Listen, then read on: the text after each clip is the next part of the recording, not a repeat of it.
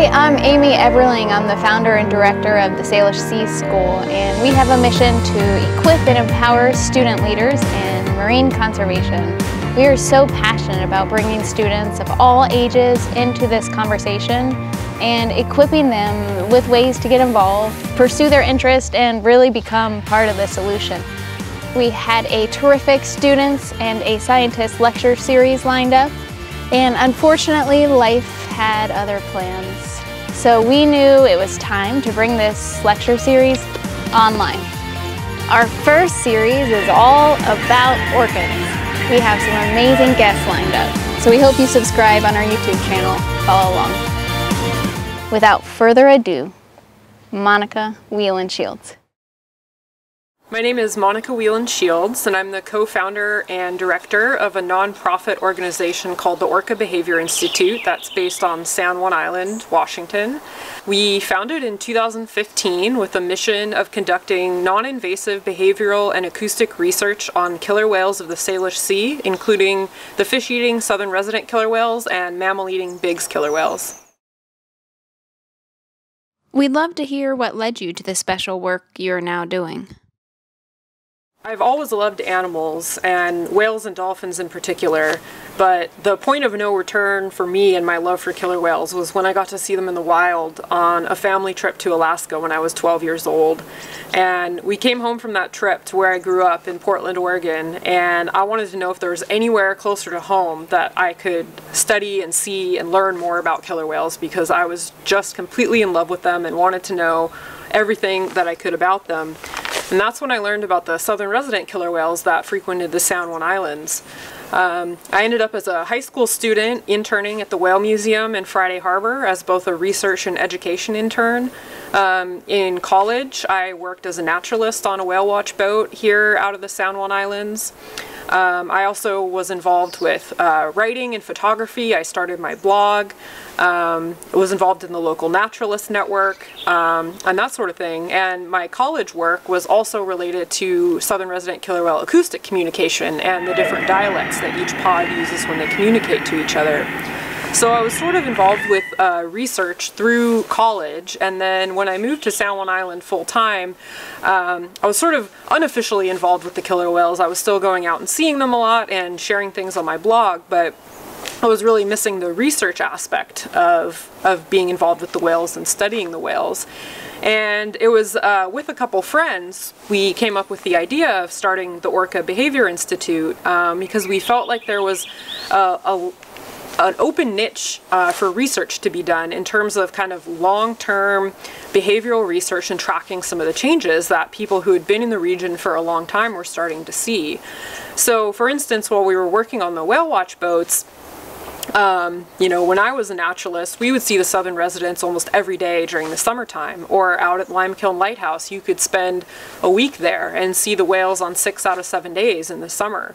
And all of a sudden things started to change, and we also noticed we weren't seeing the whales in superpods as often, where all 3 pods come together. We weren't seeing whales in resting lines as often. And simultaneous to these changes with the southern residents, we were starting to see a lot more presence of the mammal-eating Biggs killer whales.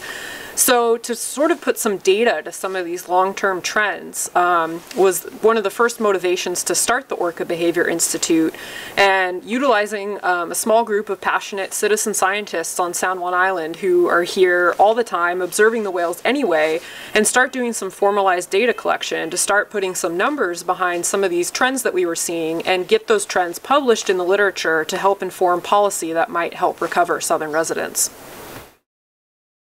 What does a normal day in the field look like for you? We opportunistically study killer whales when they're near San Juan Island, so we don't have a set schedule and we don't really have a typical day of what a research encounter might look like. But when we get a report of killer whales in the area, and there's an incredible sightings network of shore-based and boat-based whale watchers that collaborate and share information. So when we hear that there's whales in the area, we try to encounter them either from shore if possible, or out on either our own personal research vessel, or sometimes on a whale watching vessel. And about half to 3/4 of our data collection actually occurs from the shores of San Juan Island, and the other half to quarter occurs from boat. And when we're watching from shore, we'll observe for as long as they're within sight where we can get a reliable view of what's going on, which for transient or Bigg's killer whales is sometimes 15 minutes. For southern resident killer whales, sometimes it's many hours, or it can even span most of a day if they're going up and down the west side of San Juan Island. Monika, what are some important items you're looking for while you're in the field? When we're in the field, the first thing we're interested in is which whales are we looking at. Of course, are they southern resident or Bigg's killer whales? And then which particular pods or matrilines or family groups are there, both so we can look at the behavior of different groups and how they might act differently, but also because we're really interested in social behavior and which groups interact with one another.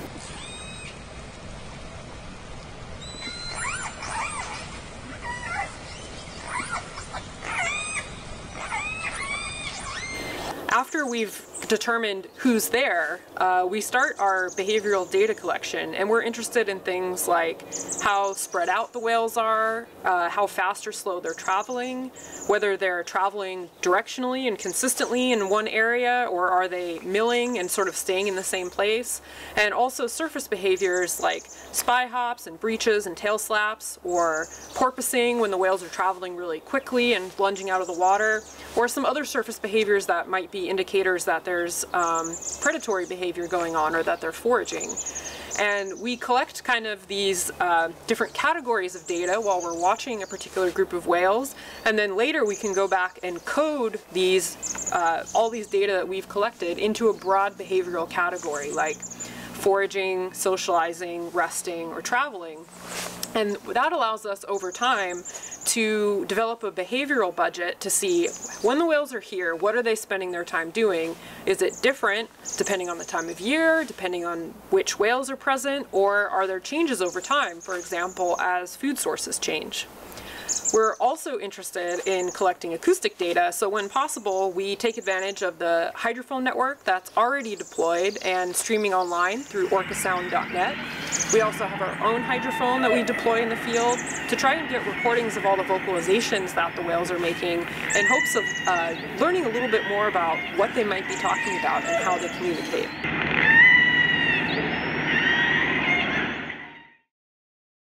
How might a student plan to become a field biologist that studies orcas? If you're a student interested in studying killer whales, I would highly recommend that you take advantage of any volunteer opportunities that might be available to you in your area, especially in the summer. Throughout the Salish Sea, there are so many great organizations involved with whales and also with salmon recovery, marine life in general, and any of these kinds of experiences will give you opportunity, first of all, to see if this really is type of work that you might enjoy going into, but it'll also help you build connections with people who are doing the work and learn more about how to prepare yourself for going into the field. It's also really important to take a lot of science and math classes, both in high school and as you go into college. But really, just any solid background in science, any volunteer experience you have, will all go a long way towards helping you pursue your goal of becoming a field biologist. What are some of the highlights of the work you've done so far? The highlights of the work that we've done so far are probably the publication of our first 2 peer-reviewed scientific studies that really demonstrated a couple of the trends that we really set out to document when we first started the Orca Behavior Institute. Our very first paper was on the southern residents and how they are not using the Salish Sea as much as they used to in the spring months, because if we're talking about recovering the southern residents, we need to focus on the areas where they actually are right now. And historically, they were in the Salish Sea for much of the year. But as they've been spending less time here in recent years, it's become really apparent that we need to sort of broaden our scope and look at where they are throughout the entire year and protect those areas. And my hope is that papers like the one we published can help support that kind of work and that kind of protection for the whales going forward. The second paper that we published was on the increasing presence of all the big killer whales in the Salish Sea, and that's just been an amazing thing to witness because when I first started watching whales in these waters in the early 2000s, I was actually out here for 4 summers before I ever saw Bigg's killer whales. Now we see Bigg's killer whales about 3 times as often as we see the southern residents. So that's just been an amazing thing to witness and to help document and get out into the scientific literature. What is your favorite part of your job? My favorite part of my job, other than the obvious, which is of course being out there and seeing killer whales as often as I can, is probably being able to share our encounters and our observation and the science that we're doing and that so many other people are doing with the general public. And being able to sort of simplify down to what exactly the study looked at and what they found and share that with people so they can gain a better understanding themselves of what's going on has been really rewarding. The other thing that's been really fun has been we work with a student intern every year, typically working on a college or graduate level project, and being able to help people who wouldn't otherwise have the opportunity come out here and study killer whales in the Salish Sea has been so awesome. Maybe we'll be able to offer the same opportunity to some of you one day. We also need to know, what is your least favorite part? One of my least favorite parts of my job, if I'm totally honest, is statistics. I did not take my own advice when I was your age, and I did not take enough math classes. And I really wish that I'd taken more advanced mathematics, so statistics would come a little bit easier to me now. So the data collection itself and sort of explaining the results comes really easy to me, but the analysis can be difficult, and I'm often reaching out to a lot of mathematician colleagues for help in that area. So that's definitely one of the more difficult parts of what I do, and again, I would definitely recommend you take as many math classes as possible if you're interested in going into this field, so that the data analysis comes a little easier to you. Tell us a cool fact about orcas. It's hard to pick just one really cool fact about orcas because there are so many intriguing things about them, but one of the things that I enjoy the most about them is that there are so few hard and fast facts about them. So many of the things that we think we know, there are exceptions to the rule.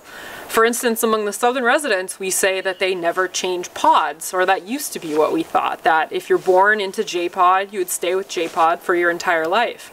But now that we've been studying them over the course of several decades, we actually know that pod switching does sometimes happen, like L87 Onyx, who was born into L-pod, then after his mother passed away, spent many years traveling with K-pod, and most recently has been consistently traveling with J-pod for many years. Another example is, I've heard a lot of people say, well, southern residents eat fish because they're not capable of killing marine mammals. When in fact, they do actually harass, play with, and sometimes kill harbor porpoises. And it's a very bizarre, sort of unexplained behavior because they're not consuming them, so they're not eating them, but they are attacking and sometimes killing harbor porpoise, even though it's not a part of their diet.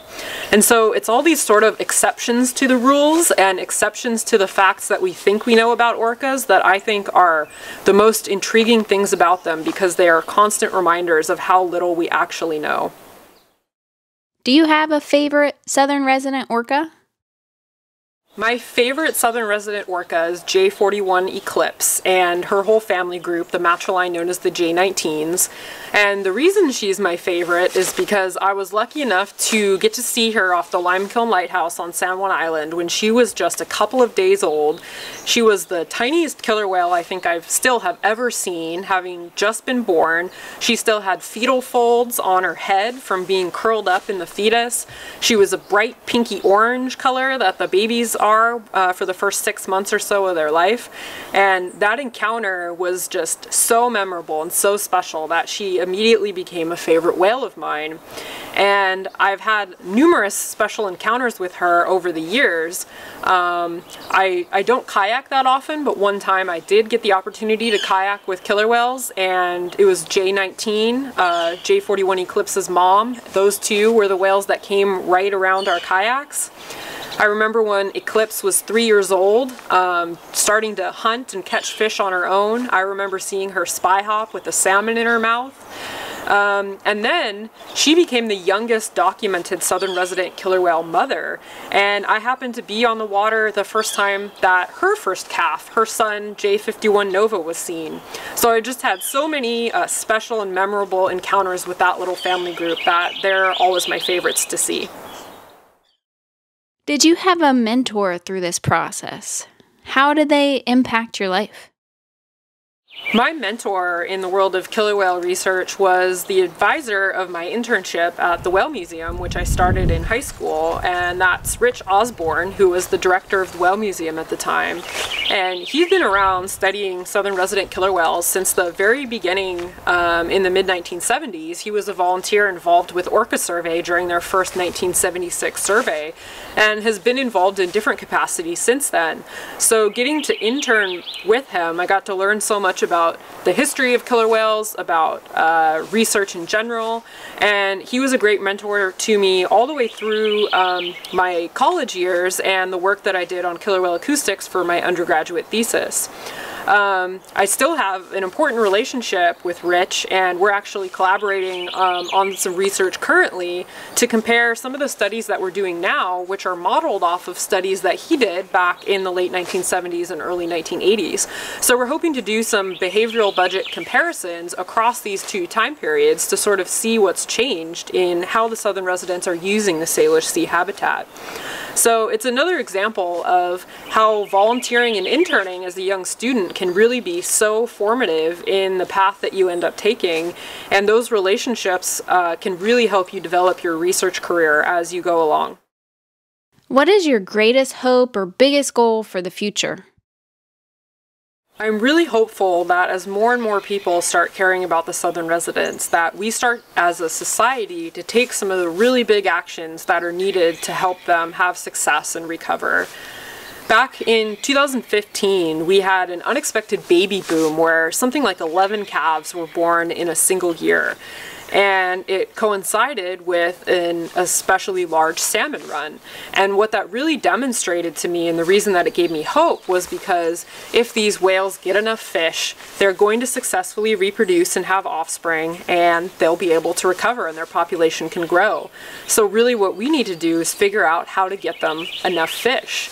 And it's a complicated issue, and there are so many factors involved in salmon and salmon recovery because these whales roam so far in both Canadian and US waters. They're eating so many different salmon stocks and even different types of salmon depending on the time of year. So it's not a simple issue. But I really feel like since their endangered listing, which happened in the US back in 2005, 15 years ago now, a lot of actions have happened, but they've sort of been the smaller and easier actions in a lot of ways. For instance, we've done a lot with improving vessel regulations and making sure boats take precaution and stay a little bit further away from the whales, and also that they slow down so the underwater noise is less for the whales.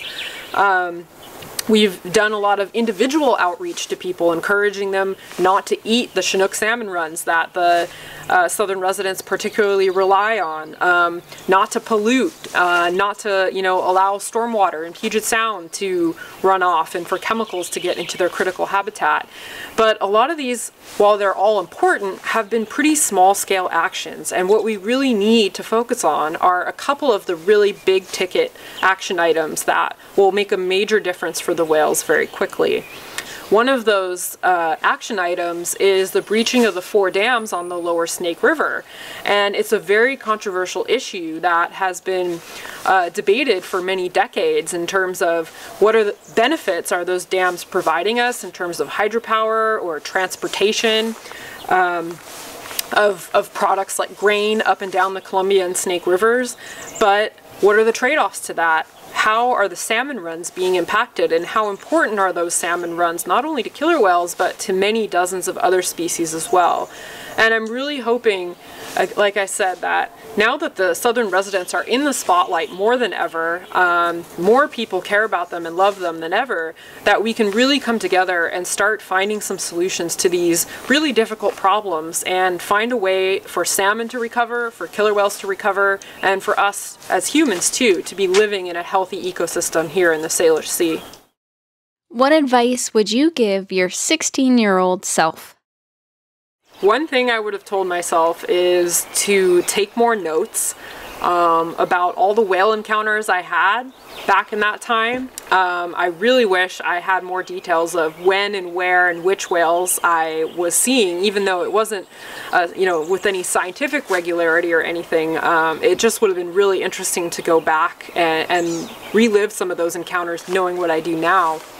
Another piece of advice I would have given myself is to power through in college and take more math classes so that my math and statistics would be stronger today than they are.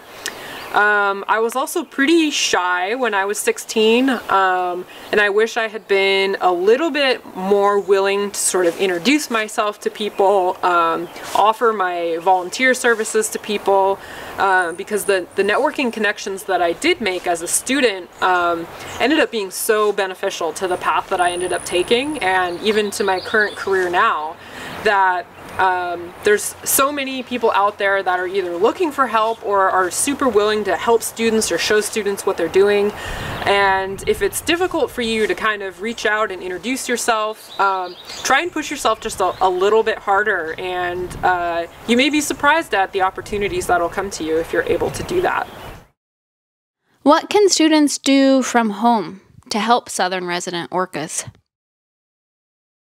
One of the most important things that people can do from home to help the southern residents is to participate in public comment periods. And it doesn't matter how old you are, your letters and your phone calls can really make a difference. We've seen time and time again how public comments can really shift the conversation. The other thing you can really do is also write to your elected officials and let them know what's important to you. And even if you're not old enough to vote yet, that doesn't mean that your voice isn't important, because you're growing up in their district, you're a member of their district, and you're going to become a voter. The second thing I would say that everyone could get involved with if you live in the Salish Sea region is some of the great salmon habitat restoration programs that are going on. What can you say about the amazing emergence of youth leadership as we move into the future? I'm so excited about the emerging youth leadership in the Salish Sea and how it relates to southern resident killer whales. Even in my generation, we grew up with some environmental education, and we started recycling programs and learning about pollution and things like that. But I would say that the southern residents weren't nearly as well known then, even a couple decades ago, as they are now. And it's really exciting to have kids and students that have grown up with the story of the southern resident killer whales and knowing that these whales are our neighbors and live in our backyard. And I'm really excited to see how those students that have kind of grown up with this innate love for the whales that live in the Salish Sea, how you'll then transform that into action and help recover the southern residents going forward. So I think it's so awesome how many students are excited about the southern residents, and there's so many people that want to help you get involved so you can help us in the fight for their recovery. What is the overall impact you want to have on the Salish Sea? I think there are two major impacts that I would like to have on the Salish Sea. One is to help collect some of this long-term data on the whales and how they're using the habitat, and let that contribute to documenting the trends and the changes and how things shift over time, so that we better understand what's going on in the Salish Sea and can help ensure that it will remain a healthy ecosystem going forward. The second impact I'd like to have on the Salish Sea is more on the human residents of the Salish Sea, and that's to continue to find ways to share information and share the science and the data so it can be more easily understood by everybody, whether you're a scientist or not.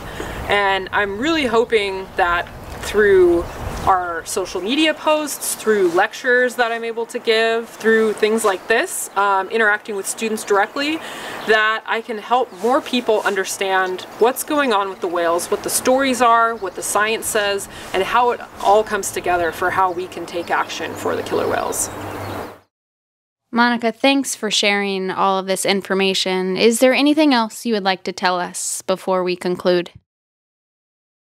One last thing I would like to say is that if you're interested in Salish Sea and science and killer whales, that there's really a lot of ways that you can sort of sharpen your own skills and increase your own knowledge, even if you don't have the opportunity to see killer whales on a regular basis. You've probably heard lots of birds singing and action here in my backyard where we're filming this video, and I also became a really dedicated bird watcher around the same time that I became really interested in killer whales, and all those skills that help me identify different types of birds have become useful in learning how to identify different individual killer whales. Similarly, if you have the opportunity to get out on the water and learn about boats and either boat maintenance or driving boats, those are skills that will help you as you pursue marine research. Or even just keeping a field journal and making observations of things that are changing in your backyard or at your favorite beach over time. There's so many things that you can do to explore and better understand the world around you, and anything that you do that helps sharpen your observation skills will really benefit you as you pursue a career in science going forward. And it doesn't have to be whale specific. And in fact, a lot of internships and a lot of college programs actually really prefer that students have a diverse array of interests and skills like that. So whatever it is for you, if it's artwork, if it's writing, like I said, bird watching or observing changes in your local area, anything you can do to sort of align those observational skills with your interests and add additional skills like photography or note-taking or things that will help you down the road, that will really help you become a well-rounded scientist in the future. If we want to learn more, where can we connect with you? I was really looking forward to doing the Students and a Scientist lecture at the end of March and was disappointed that in these crazy times it was something that we had to cancel. But I'm really thankful to have the opportunity to tell you guys a little bit about what we do at the Orca Behavior Institute through this video. And I'd really like to encourage you to reach out to us either through our Facebook page, Orca Behavior Institute, or through our Instagram at Orca Behavior. And if you ever have any questions or anything about killer whales or about science or about your careers going forward, also feel free to reach out, and I'm always happy to answer questions from students. So thank you for watching this video, and hopefully I'll get a chance to see you out in the field with killer whales one day soon. I want to express my sincere gratitude to Monika for putting her time and energy and her heart into the responses and the filming of this interview. I hope that when you hear the different roads, mountains and valleys our guests have been on and really listen to their journey, it gives you hope that you can do anything with the same grit, positive attitude, compassion and drive to make this world a better place. If you're interested in learning more about the Salish Sea School, check us out online at thesalishseaschool.org or follow us on our YouTube channel.